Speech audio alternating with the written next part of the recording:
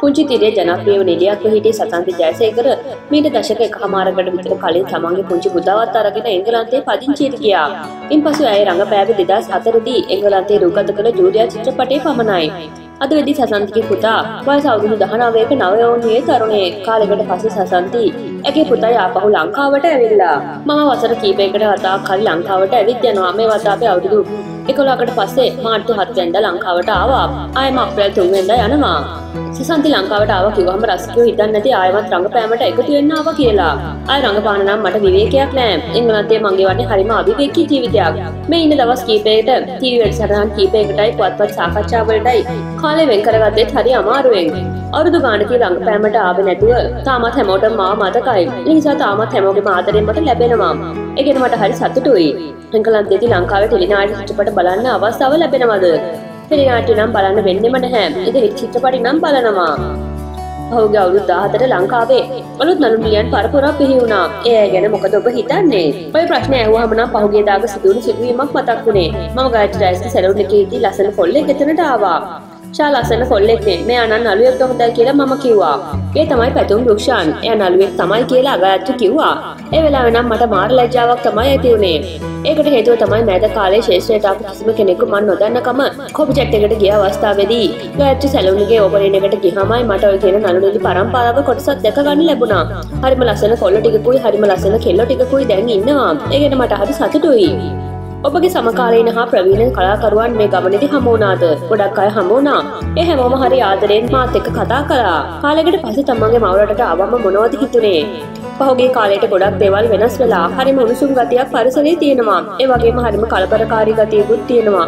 මං අවුරුදු 12ක් ඉඳන් වාහන එලවපු කෙනෙක්. ඒත් මේ දවස් කීපය තුල ඩ්‍රයිවිං කළේ නැහැ. ලංකාවේ රේල්වගේ විනය ගොඩක් පිරිහිලා කියලා මට හිතුණා. ඒ නිසා වාහනේ පදවගෙන යන්න දැන් මට බයයි.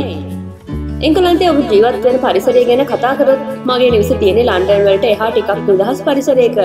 ගහකොළ වලින් පිරුණු හරිම නිදහස් පරිසරයක්. කොයි විදිහටද එංගලන්තයේ ඔබ ජීවත් වෙන්නේ?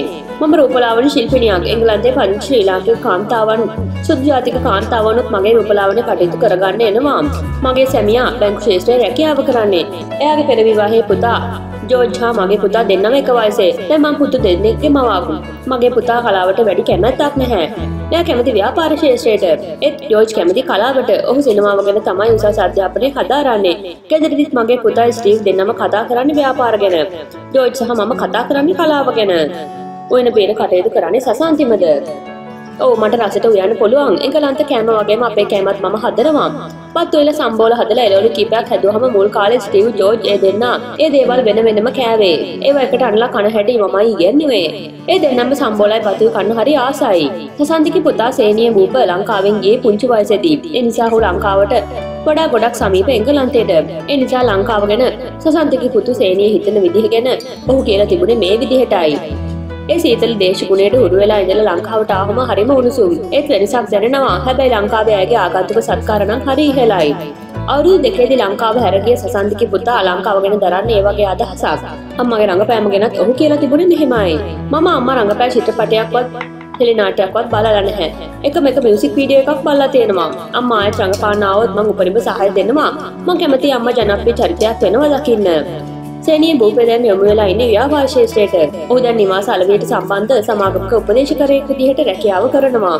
වයස අවුරුදු 21 පහ වුණාම ගිණුම් අංශයට යොමු වෙන්න බලාපොරොත්තු වෙ ඉන්න බව තමයි ඔහු කියලා තිබුණේ. වයස අවුරුදු 19ක නව යෞවනයේ සිටින සේනිය බූප බොහොම කඩවසම්. ඔහු නළුවෙකුට උචිත බවක් බලු බැල්මට පේනවා. නළුකමට යොමු වෙන්න ආසාවක් නැද්ද කියලා ඔහු කියලා තිබුණේ මෙහෙමයි. මම පාසල් නාට්‍ය වලට පුංචි කොටස් රඟපාලා තියෙනවා. ඒත් ඉතින් අම්මා වගේ රඟපෑමෙන් ජනප්‍රිය වෙන්න නම් මං කැමති නැහැ කියලායි ඔහු කියලා තිබුණේ.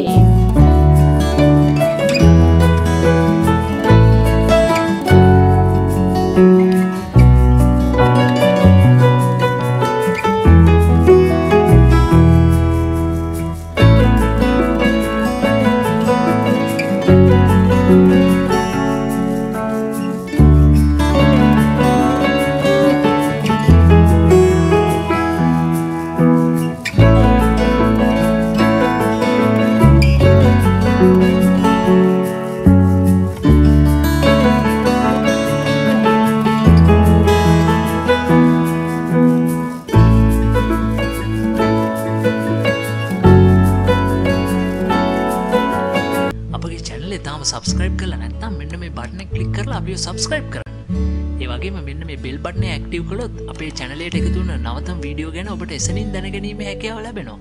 ඒ වගේම අපගේ Facebook පිටුවට පිවිස අපව like කිරීමට අමතක කරන්න එපා.